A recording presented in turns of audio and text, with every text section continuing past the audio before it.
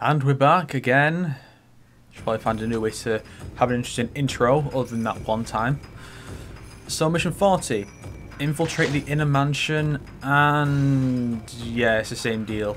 I mean, what do you really expect at this point? If it involves a woman, there's two locations it's going to be, we need to kill them. Secret back room, even though it's not really secret because I know where it is. I've been there a bunch of times. She understands Nagayori, the ruler of Logawara. So that's basically it. We just have. She hasn't really done anything specifically wrong, but we have to kill her anyway. And I'm pretty sure this is the same cutscene as the last one I had to murder here. You know, variety people. So I'm playing as Ninja. Although originally it was going to be just a generic ninja, I decided to add something to him. So it's basically one of the black spider ninjas from Ninja Gaiden. And if I hadn't turned around, then I would have gone flying off the edge and died instantly. So let's see. Come on. Look away, you stupid woman. I want to stab you from behind.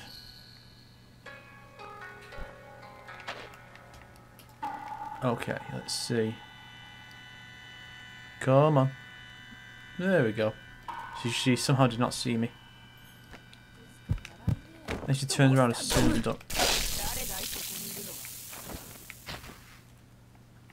And she's there, and... ooh! Got ya! Stab. So yeah, these are the Vega claws I mentioned last time. You can't stab people with them, which is a real shame, because it would be awesome to have that as a weapon. That really would be like the... I think the best thing they could do with another Tenchu game. Like... okay, obviously a good idea would be what they did with... I think the PSP one had like a ton of playable characters in it. Because, you know, typically they only have two main characters. You have Rikimaru and then Ayame, I think, which is like the most ninja-ish female name ever. So you have those two. One of the ones, I think it's called like Fatal Shadows or something on the PS2. In that one, Rikimaru is presumed dead, so there's a new character with Ayame who is called Rin. It's about those two as they like adventure around and shit. But I think you can play as all three of those plus a few other characters who've never been playable before.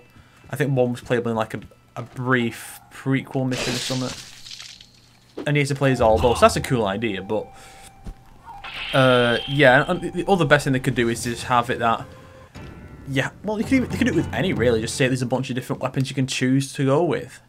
Like, have different strengths. Like, you could have a chain sickle, which could have really good range. You can pull people in with it. Kind of like the rope dart in Assassin's Creed. So it's like, throw at a guy, gets him, then you pull him in to hide him somewhere. Then add other thing that you can maybe have the ability to swing on walls and shit. Secret documents, same shit as always. So, you know, you can have stuff like that. And then you have different swords, daggers. You know, there's a lot you could really do with this idea. Either just say that a custom character you can choose a weapon for them, or just have it that for that, or with proper characters at the start of the mission. You could just choose from a selection of weapons to take with you. Maybe some characters have a higher affinity with one weapon than another, have access to certain abilities only with certain weapons, stuff like that. In fact, you could make a really cool system with that.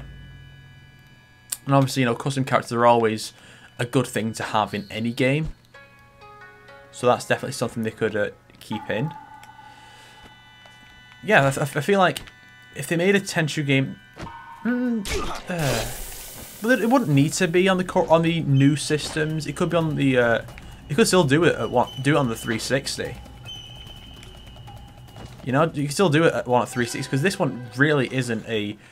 It's a game that happens to be on the 360, but it's not a real 360 game because it still feels very PS2-ish in this. in its level of graphics and a lot of other aspects to it. You know, so I feel like they could do it. I guess the closest you'll get to like the proper 7th gen Tenchu game is just the one that was on the Wii and PSP. You know, I wouldn't object to a new one on the Xbox One and PS4. Because I mean, obviously there's a lot you could do more with that than with the 360 and PS3. But you know, I feel like PS3 and 360 should at least get one more. You know, before moving on to the next generation. Just give them a taste of what a proper Tenchu game would be. I mean, this is a spin-off. I mean, I'm not sure. I think the games are published by Sega. I'm not entirely sure. I'm not sure what developer makes them, or if they're even around anymore. But this was done by From Software.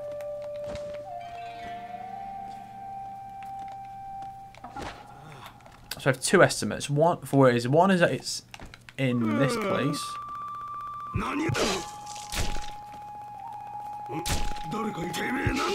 Got him. Well, he saw me. So you see that in there, where those girls were when they were abducted. Oh, it's... Don't stop to pick up the item, you dick. Oh, it's going to be somewhere over there. There's a civvy there, so...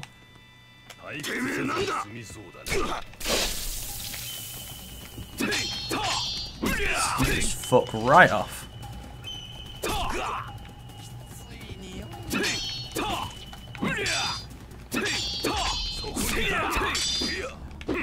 Alright, you can still do the third hit. So you can still do the third hit.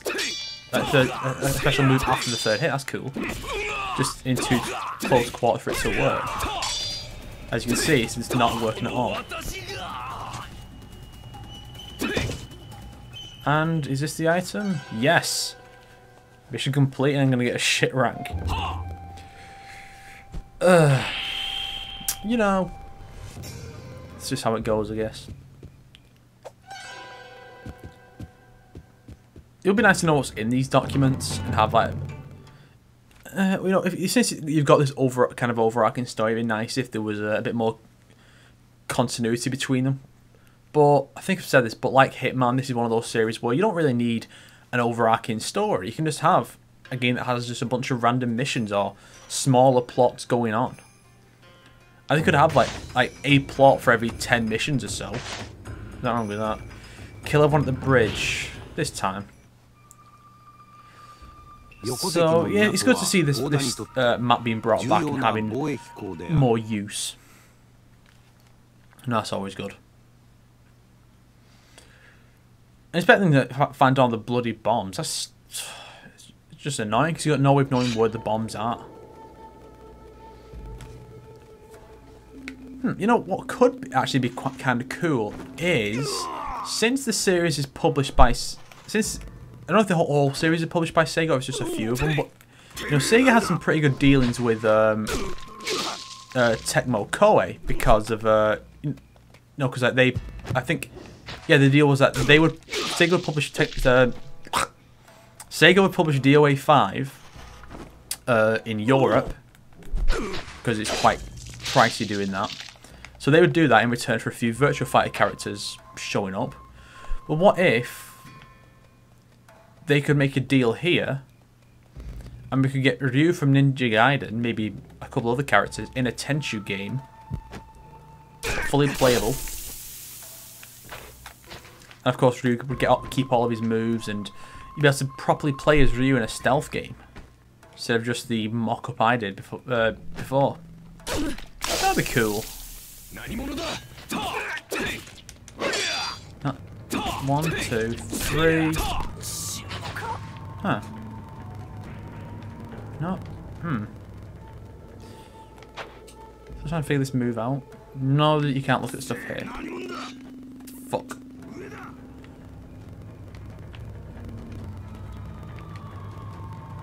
Fuck you. Is he? Oh, he's trying to jump up it. See, now what would be the best is if I could just like look over the edge, hold up my sword, and let his skull just jump into my sword. Ooh, shit! That was a kind of thing was a waste of time, wasn't it?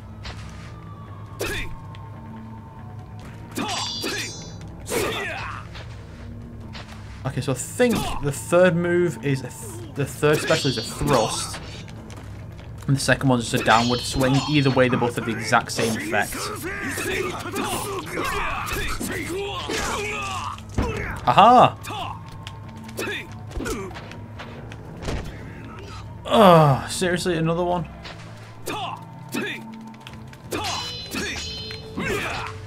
Oh.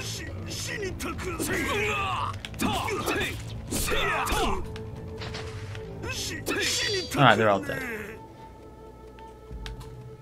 Oh! Damn it. Aha! Now I think enemies can actually throw bombs in these places. Cause I think one did that when I was playing the tutorial at one point. Oh yeah, I'm supposed to kill everyone anyway, aren't I? Forgot about that.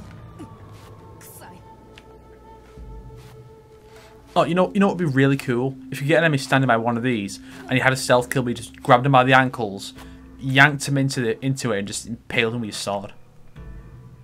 That'd be cool.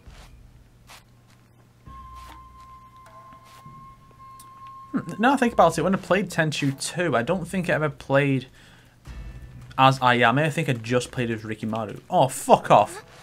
She saw me. Okay, let's try just getting the fuck out.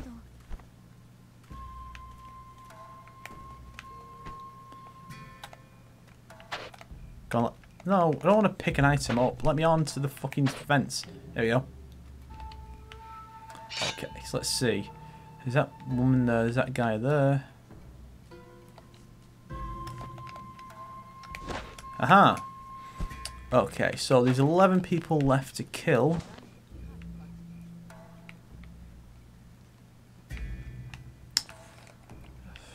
Where the hell did she go?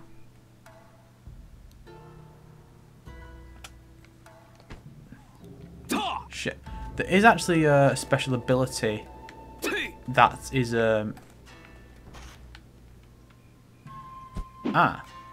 yeah, that's one of the other moves you can do when you hold X.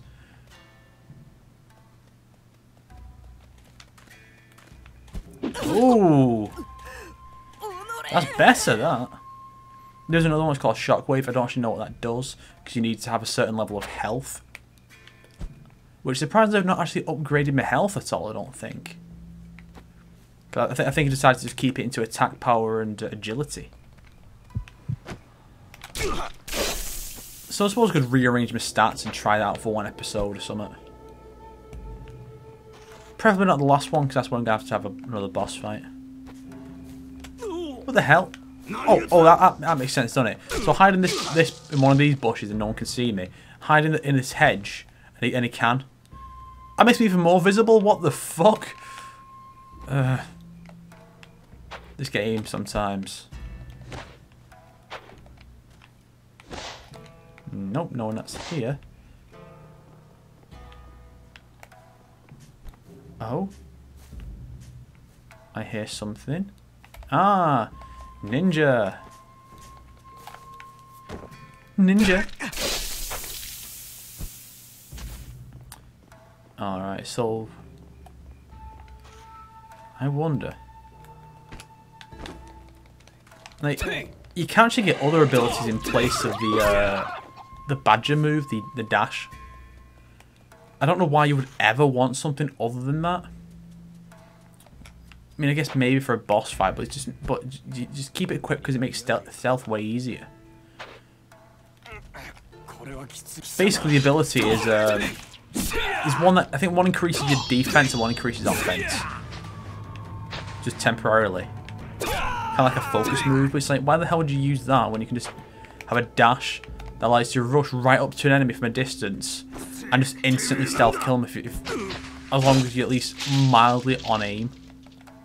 As long as they are within like a meter of you, you can still hit them. Like there was one in one of the other episodes when I clearly missed, but I was still able to get a stealth kill. And even if you're just out of range, you can do a thrust to get that last bit of range and finish him off. Aha! Blindsided. And he's dead already. I mean, just see how powerful this 3-8 combo makes me. Like no one can fuck with me. They're just too powerful. Oh. Boom! Now, I'm pretty sure when you do the stealth missions, you do actually... I mean, when you do co-op, you do actually go through the proper missions. I don't think they have, like, special ones made just for co-op. I might be remembering wrong, it has been years. It's been years since I played the game single player before this Let's Play. So, since I played it co-op, it's even longer. I don't think there's any achievements for playing it in co-op. If there are, then that would explain why I tried it. I'll definitely explain why I tried it out in co-op. But it's one of those where it's online only, no split screen or anything. So I didn't really have anyone to play the game with. But yeah, co-op stealth can work. Yeah, so it's in this direction. I don't think it's that woman, but I'll just incapacitate it just to be safe. Yeah, it's her.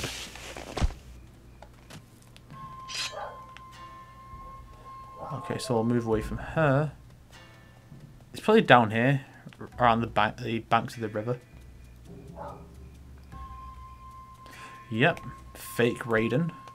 Oh, dead. And the other one's probably on this side. There you go. Take it.